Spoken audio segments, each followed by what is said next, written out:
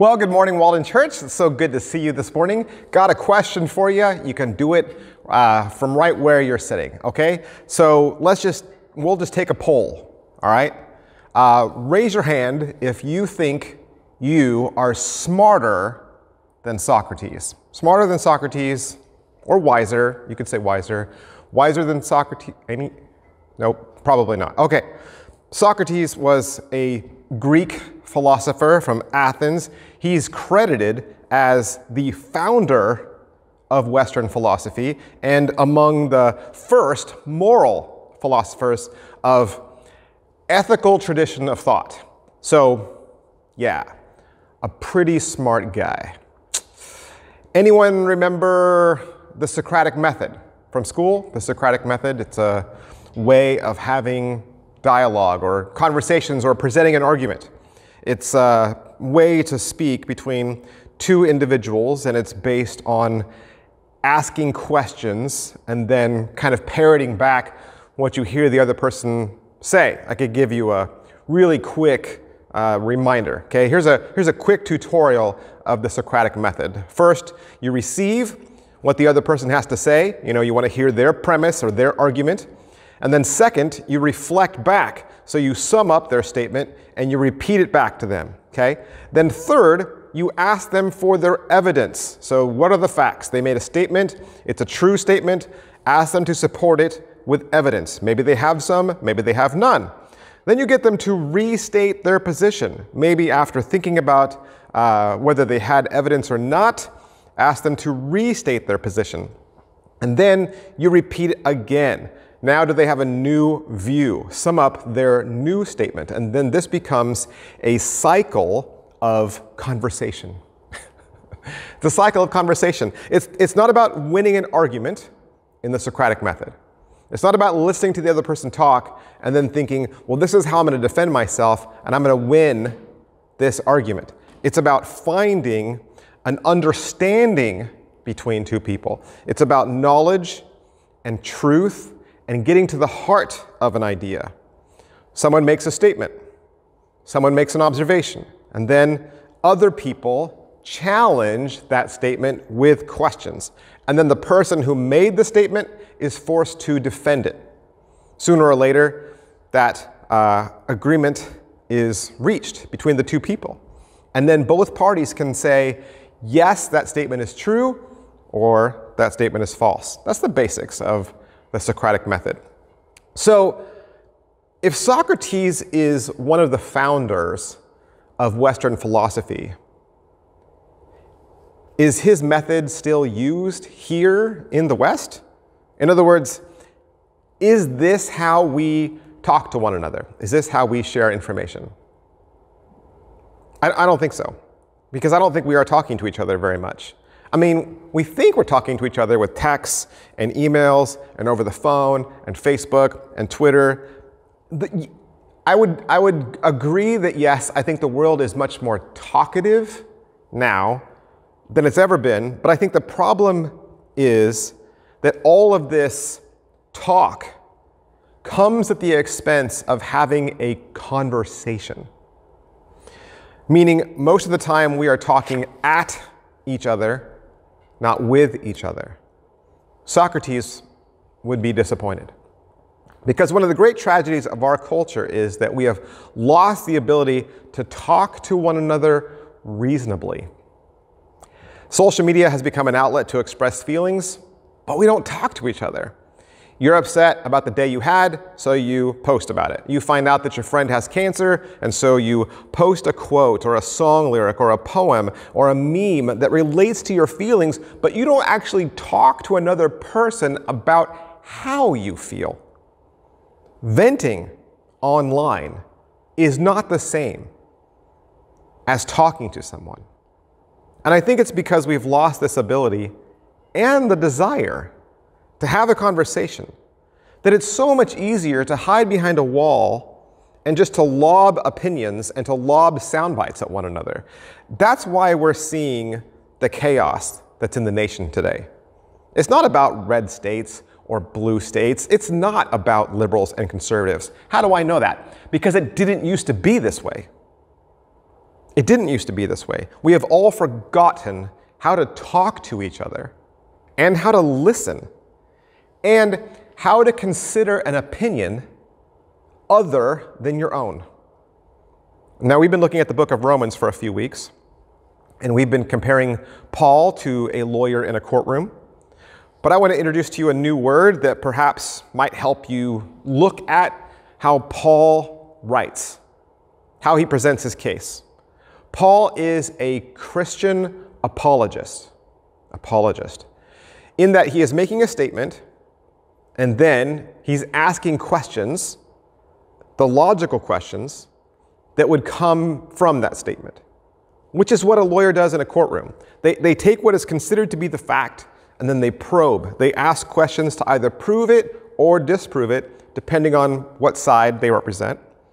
And that's what Paul is doing here in Romans chapter 3. He is asking some very common questions, objections that are going around about Jesus, about Christianity, and he's going to defend it. So what is a Christian apologist? Because it sounds like maybe it might be like evangelist. Sort of. Apologist also sounds like apology, but an apologist is not somebody who goes around and just apologizes for being a Christian. The term apologist means that you are able to give an answer to the questions and opponents to Christianity. In other words, an apologist can use any data, scripture, philosophy, history, even science, to defend the faith. The book of Romans is an apologetics book. Paul is answering the tough questions about faith. An evangelist shares their faith, but an apologist defends it. And I would hope that we would all be people that could do both. Share the good news of Jesus and defend our faith for the people who ask those tough questions. So let's go back to Socrates for a moment, okay? We can defend the faith, but as you're going to see here from Paul, he's not going to do it with sword and shield and lobbing grenades over a wall. He's going to do it with an actual conversation. Receive, reflect, refine, restate, repeat. So let's jump into Romans chapter 3. Paul writes, "Then what advantage has the Jew? Or what is the value of circumcision? Much, in every way. To begin with, the Jews were entrusted with the oracles of God. What if some were unfaithful? Does their faithlessness nullify the faithfulness of God? By no means. Let God be true, though every one were a liar, as it is written, that you may be justified in your words and prevail when you are judged. But if our unrighteousness serves to show the righteousness of God, what shall we say? That God is unrighteous to inflict wrath on us? I speak in a human way. By no means. For then, how could God judge the world? But if through my lie God's truth abounds to his glory, why am I still being condemned as a sinner? And why not do evil that good may come? As some people slanderously charge us with saying, their condemnation is just. What then? Are we Jews better off? No, not at all. For we have already charged that all, both Jews and Greeks, are under sin. As it is written, none is righteous, no, not one. No one understands. No one seeks for God. All have turned aside together. They have become worthless. No one does good, not even one. Their throat is an open grave. They use their tongues to deceive. The venom of asps is under their lips. Their mouth is full of curses and bitterness. Their feet are swift to shed blood. In their paths are ruin and misery, and the way of peace they have not known. There is no fear of God before their eyes. Sounds like a lot, right? Sounds like a lot. But if you look at some key verses there, you can see him ask and answer the questions. Who's Paul writing to? Jewish Christians. In other words, converted Hebrews that all grew up with the Torah. They all grew up with the teachings of Moses. They grew up with the law. But then you also have Greeks. So Paul is using the Socratic method to defend his faith. Let's look at the verses that have question marks. Okay? Look at his questions. His first question, is there an advantage to being a Jew? right? That's in verse 1. He says, yes, but only in the fact that it was their nation that was to bring the word of God. Verse 3, does our faithlessness cancel out God's faithfulness? And he says, no. God keeps his word even when the rest of the world doesn't. God tells the truth even when the rest of the world is lying. Verse 5, if we're all sinners and we were made this way, then why does God punish us? Paul says, well, that's like saying, let's do more evil so that God does more good, because the darkness of my evil makes God's light look even brighter. And Paul says, that's a really dumb argument. Verse 9, does that mean Jews are better than Gentiles? Answer, no. He says, we're all equally sinners. And then Paul says, remember, all means all. All means all. Every human being who's ever lived is a sinner. Paul says, all have turned aside. And then he starts quoting a bunch of Old Testament verses, mostly from Psalms, to prove it. He makes the statement, and then he proves it with quotes. He says, there is no one righteous, not even one. There is no one who understands, no one who seeks God. Paul uses all those arguments to then set up his next statement in verse 19 and 20. Now we know that whatever the law says, it speaks to those who are under the law, so that every mouth may be stopped, and the whole world may be held accountable to God. For by works of the law, no human being will be justified in his sight, since through the law comes knowledge of sin. Now, verses 19 and 20, even though they're small, they contain some very powerful truth and some very important Christian apologetics. Namely, answering another question. The question, why do I have to read the Old Testament? Why do I have to obey the Old Testament, especially when we now have Jesus? What's the point? And the flip side of that is the Jewish argument. How can Christians follow the one true God? How can they follow Yahweh, the God of the Old Testament, if they don't keep his law? How would you answer that question? Good news, you don't have to answer that question. Paul already did. Paul already did. His first question is, who is under the law? In other words, who is held accountable to the law? Is it only the Jewish people because they know the law? And Paul says, no, we are all under the law. He says the whole world is held accountable. What does that mean? Well, it means we're all doomed. Why do I say that? Well, because there are 613 laws, and most of us can't even name 20. Most of us probably only know 10. So what chance do I have of measuring up to the law? Zero. None. Zilch. Paul says, for by works of the law, no human being will be justified in his sight. In summary, it's impossible to be perfect. For something that is imperfect, us, created being, it's impossible for us to be perfect. So if we're all doomed, what can we do? What's the answer? Paul goes on. But now, the righteousness of God has been manifested apart from the law, although the law and the prophets bear witness to it. The righteousness of God through faith in Jesus Christ for all who believe, for there is no distinction.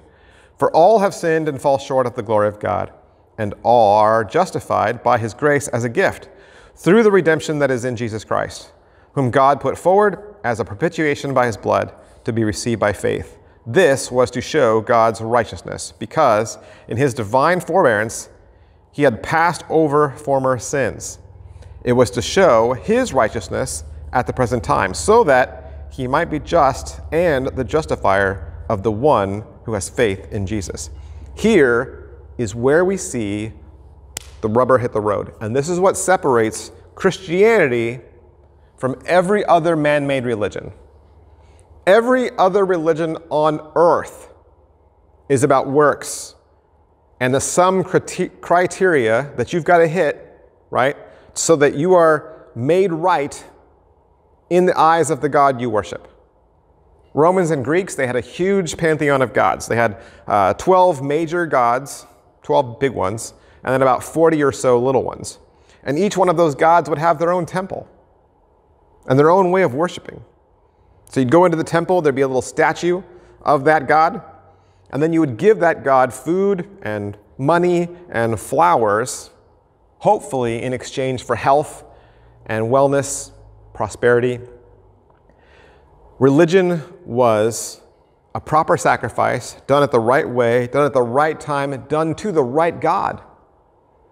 And if you messed up, well, then there was a sacrifice or a payment that you would give to have your sins forgiven. And this is how human beings made up religion. This is why Romans 3:23 is the verse to memorize, because it is good apologetics for anyone, for any faith. All have sinned and fall short of the glory of God. No one can deny that. No amount of rules and no amount of worship or sacrifices can make you right. And when you read the entire passage, it says, "For there is no distinction, for all have sinned and fall short of the glory of God, and are justified by his grace as a gift through the redemption that is in Christ Jesus." Everyone is equally condemned, and because we are unable to save ourselves, God gives us a gift. It's grace that saves you through Jesus. So, Paul, what you're telling me is, I don't have to do anything? Nope, Paul says. It is received by faith. Only believe. Another way to think about this, if it's hard and confusing, is, if it is hard and confusing, right? You're listening to some faith or some religion, and it's a long list, or it's a long road, or it's works, or it's workbooks, then it's man-made. And if it's man-made, then it's worthless. Man-made religion can't save you. The truth is simple, and simple things are easy to recognize. Truth is easy to recognize. Sherlock Holmes said it best. Once you eliminate the impossible, whatever remains, no matter how improbable, must be the truth. Sacrifices of food and money and flowers to a clay statue cannot erase the sin that is in my heart.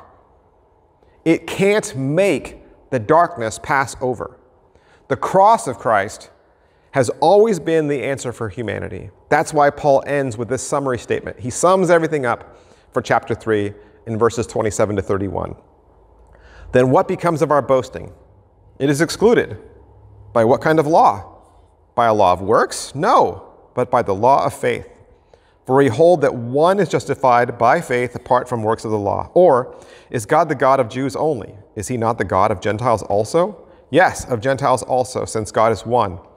Who will justify the circumcised by faith and the uncircumcised through faith? Do we then overthrow the law by his faith? By no means. On the contrary, we uphold the law. And here is the answer to the question that we posed from the very beginning. Do Christians throw out the law? Do we throw out the Old Testament simply because we have Jesus? And Paul says no. He says we uphold the law. Look at what he says in verse 21. By now, the righteousness of God has been manifested apart from the law, although the law and the prophets bear witness to it. And so Paul says the law and the prophets, in other words, the Old Testament, right, bears witness to the righteousness of God, meaning it bears witness to Jesus. It tells us about Jesus. And at the end of the passage, he says, do we then overthrow the law by this faith? By no means. On the contrary, we uphold the law. He says that because he knows he doesn't want to lose his Jewish audience. He doesn't want to be accused of being against the law. So he makes a case that a person was justified without the law. But he comes back with a defense. And he says, salvation is from grace. It is through faith, but it does not belittle the law. But rather it elevates the law and it shows us the law's true importance. How? Well, grace provides the payment for the penalty of death.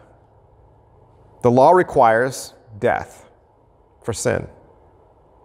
And as we pointed out, none of us can be sinless. None of us can be perfect. None of us can keep the law. So something has to die. Second, grace fulfills the law's original purpose.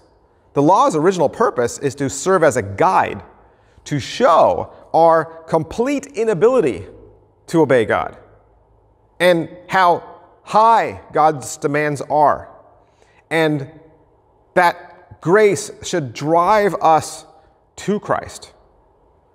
And lastly, grace grants us the ability to obey the law. The law can have all of those different meanings. In this passage and the Gospels, it has meaning. If the law then refers to Moses, you want to say the law refers to Moses, then Paul's passage is referring to the way Jesus completed the laws of Moses. Jesus says himself, "Do not think I have come to abolish the law or the prophets. I have not come to abolish them, but to fulfill them." And if the law Paul refers to is the entire Old Testament, well, then the gospel fulfills the prophecies of the coming Messiah. Those books tell about his coming. But let's say the law is the moral law.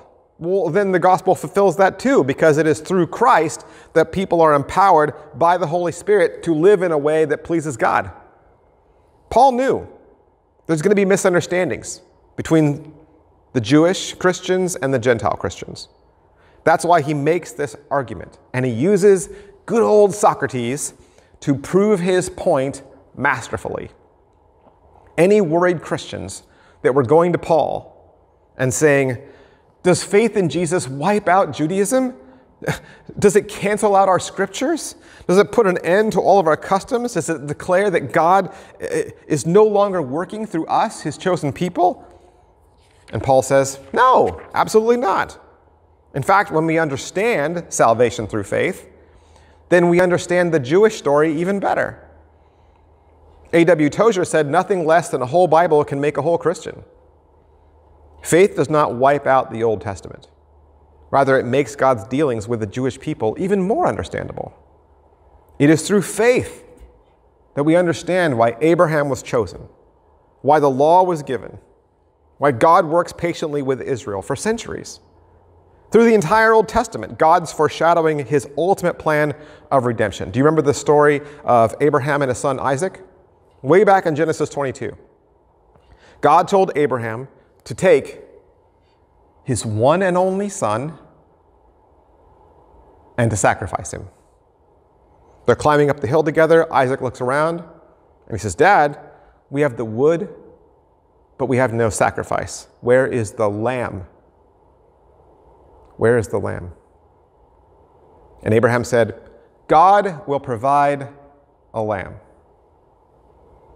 And sure enough, at that point, Abraham is ready to sacrifice his son. God steps in and provides a substitute sacrifice. In the next book, Exodus, God warns Pharaoh that the firstborn in Egypt would die because he refused to release Israel from slavery. God told every household in Israel to kill a perfect lamb, to smear its blood over the doors. And then the angel of death would pass over them. And then he came and he killed the firstborn in Egypt. The fruit of trusting, of having faith in God, led to freedom from bondage. And as they celebrate Passover, they remember the Exodus. God's intent was to show them that in that same way, they needed God to deliver them from bondage of sin by a perfect sacrifice of a perfect lamb, by the coming Messiah. If we had time this morning, we could walk through every Old Testament book and show you something in every one of those books that pointed to the Messiah. Samson was a judge who delivered Israel from the Philistines by sacrificing himself. Ruth was a foreigner to Israel who found redemption through a kinsman redeemer from the tribe of Judah. In Isaiah 53, God prophesied that there would one day be a suffering servant, and God would lay on him the iniquity of us all, and by his stripes we would be healed. You know, there's Christians that wonder why we even need the Old Testament anymore, when only the New Testament contains the gospel. But you know what? It's all the same story. It's all God's story, so it's all gospel. You know, I take it back.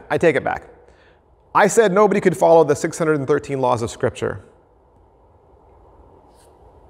Nobody could except for one man. And we all needed the law so that one day we could recognize perfection when we saw it. We all needed the law so that we could recognize the firstborn when we saw him.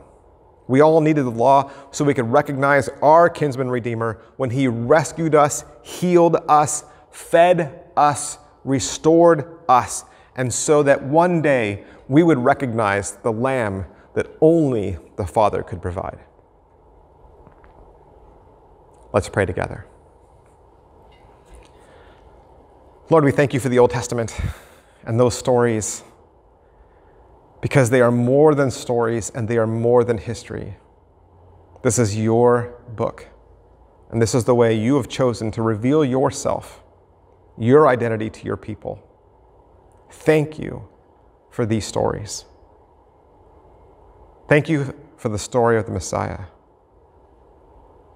We continue to pray for our Jewish brothers and sisters, that they would see that the New Testament is also a Jewish book about a Jewish rabbi who came to die for the sins of his people, who came to die for all people, to be the last sacrifice, to be the step between us and God, whose blood would stand in the way of punishment, and who would save and rescue and allow death and sin to pass over. It is the story. It is the greatest story ever told. It is your story. And may each Christian who hears these words and understands the book of Romans be able to go out and also explain these truths to others in a conversation, face to face, shared in grace and truth, gentleness and patience. We thank you. We thank you for this good news. Amen. Hey, well, thanks for coming out and worshiping with us today. Of course, we would love to have you here. We'd love to have you here. We have 2 services every Sunday. Our first one is at 9:30. We have a traditional service. We have a choir. We sing hymns. We say the Lord's Prayer. We have communion. We do responsive readings. It's everything that you remember about church growing up. And then at 11 o'clock, we have a contemporary service. We have a worship team. Come relaxed. Come however you feel the most casual. And at that time, we also have a full children's program from birth all the way through high school. We would love to be the church where you live. I'll see you guys next week. Bye.